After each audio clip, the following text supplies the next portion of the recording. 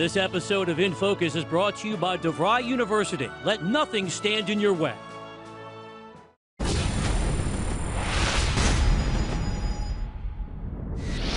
Gabby Douglas burst onto the gymnastics stage at the 2010 Pan American Games.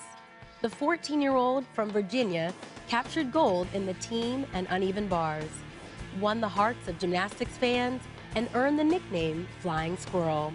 Gabby's performances also helped her earn some pretty high praise. Everyone kept saying, "You're the next Dominique Dawes, you're just like her." And I was wow, I was like, wow.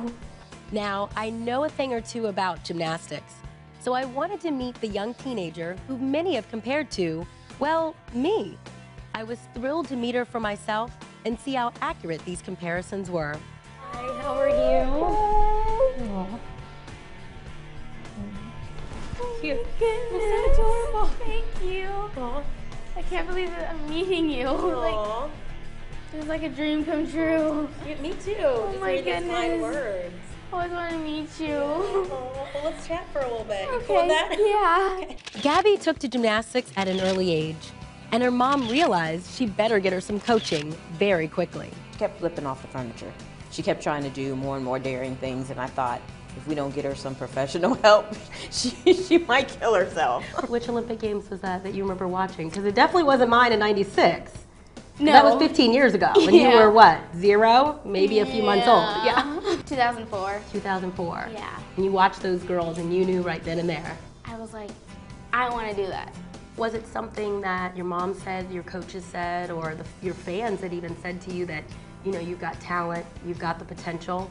Yeah, I was doing everything, you know, my skills, and people always compare me to you. She's a miniature Dominique Dawes.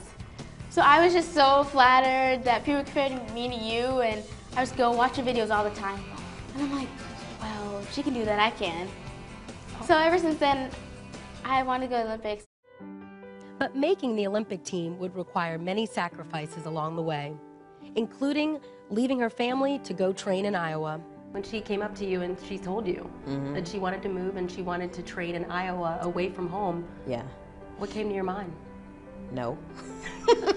I said, I would miss you, like you would be away from your family. And she said, I barely see you now, because with the camps, she was traveling all the time, going back and forth to Texas. She was at the gym 36 to 38 hours a week. So she was like a stranger to me. I have made a lot of sacrifices coming to Iowa, not being with my dad whenever I want to, not hanging out with the mall with my friends whenever I want to, but you know, at the end it will all pay off one day, and a very big dream. I just felt like this was her dream, and I'm there to support it, not to take over.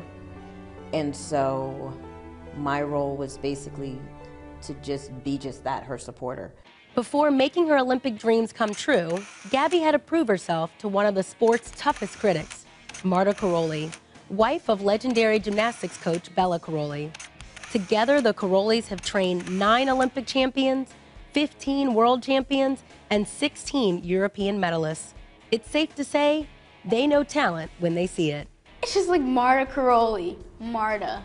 She's looking at you. Everything has to be perfect for her to watch. And if it's not perfect, you're not pleasing her? Yeah, that's what it is. So she's looking for perfection. She is. Consistency, quality, difficulty, of course.